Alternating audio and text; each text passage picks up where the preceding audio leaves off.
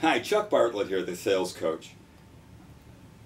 I recently was asked, how do I handle objections? And objections are interesting because they don't always mean no. I have a classic story that I like to tell in my programs that kind of shows that. It's happened to me twice in my career. One that went so very wrong, and the other one that went so very right. Now, what took place that made this happen?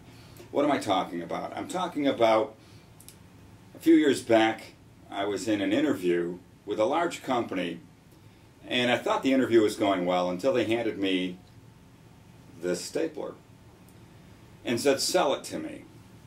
So here I am with this stapler on this person's desk, and I take the stapler and I start going into a presentation. Stapler's black. It's easy to use. It works really well. It keeps your papers together. And as I went through these features and benefits, the person on the other side of the desk said to me, "What's your price?" Well, I was just out of college. I thought it came with the desk. Price. So I gave this person my price, and they said, "Sorry, you're too expensive." At that point, I had nowhere else to go. It was over with. And guess what? I didn't get the position.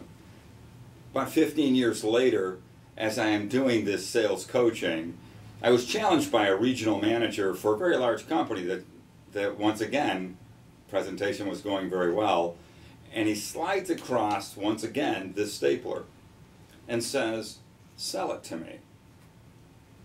So the lesson that I learned from that first one to this one was key, because I didn't go into a presentation. We went into the role play, and I started asking questions. And the question that I asked was, did your assistant tell you what we were here for the appointment for? And the regional manager said, "Yeah, absolutely." And I said, "Could you tell me what that is?" And he said, "That you sell staplers." And I said, "Absolutely." The regional manager had a stapler that he handed me. I said, "Is this your stapler?" And he said, "Yeah, it is." And I said, "That's great." And I took it, and I worked it, and I thought, wow, this is really classic. It's easy in the hand, it works really well, I'm sure it keeps your papers together. I have another question. And the regional said, "Well, what is it?" And I said, "You have a stapler, and it works really well. Why did you want to see me?" And the regional looked at me, and now the pressure was on his side of the desk from him. Now, in the next half hour of our conversation, what in that conversation do you need to hear from me so that we can have that visualization take place? And that's the stapler story.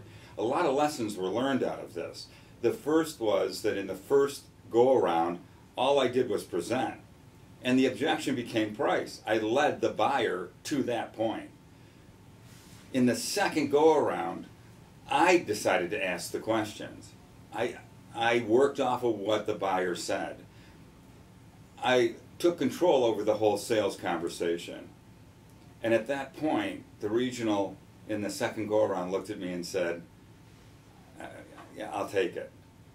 And that's the stapler story.